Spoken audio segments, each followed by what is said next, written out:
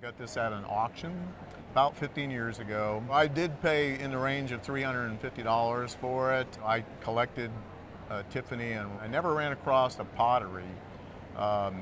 Mainly it was either Tiffany silver. As soon as I found that Tiffany pottery, I felt it was one of the rarest things that Tiffany would be making, like his artwork. He's primarily known for his fancy lamps and his beautiful windows and some enamels and of course his blown glass vases.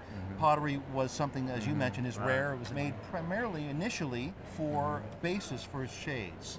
What I look for in a piece is, stylistically, is it what the maker was known for? And there are things about this piece that are typical of some of Tiffany's work, but there are things about it that aren't typical of all of Tiffany's work.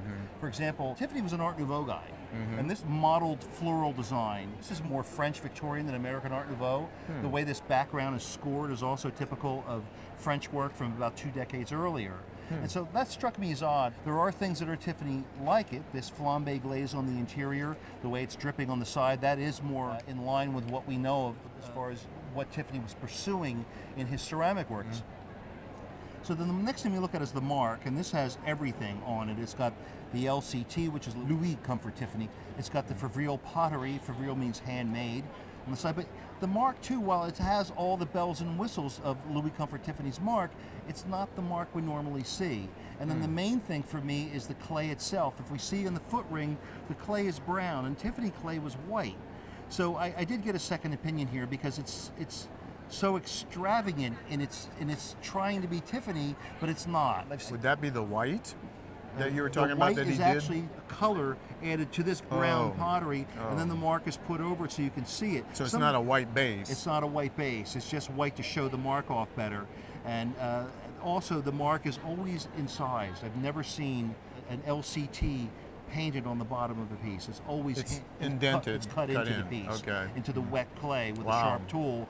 And then the rest of the marks are either scratched in or penciled in, not painted on like that. So somebody took a lot of trouble, and I've seen a fair amount of Tiffany that was fraudulent. But it's usually another type of pottery that's similar to what Tiffany did, that somebody scratched a mark into. This one's unusual because I think somebody made this from scratch and made a Tiffany fake piece from scratch. If somebody believed it was really Tiffany today, this would be a $2,000 or $3,000 piece of pottery. Purely for decorative value, perhaps it's worth $25. I don't think it really has retail value because of the mark on the bottom. Maybe after you scratch it off, it'll be worth something. Yes. Well, and guess what? I'm going to do this. Scratch through it? In a way, I'm okay with the last person owning it and the last person that's going to change it, and I will destroy that little emblem on it.